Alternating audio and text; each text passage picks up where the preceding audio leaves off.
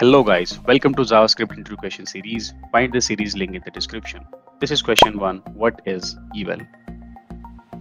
Let's take an example of a number and simply print it.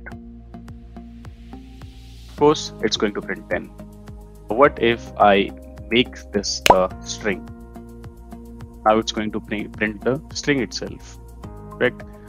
Now, what if I wrap this string into a eval? Now it's printing 10. How? We are passing a string as an argument to the eval, but instead of printing the string itself, it is printing the number. You know what? That's what eval does. It takes a string as an argument and it evaluates that and print the value. Okay, sounds confusing? Let me take one more example of an arrow function.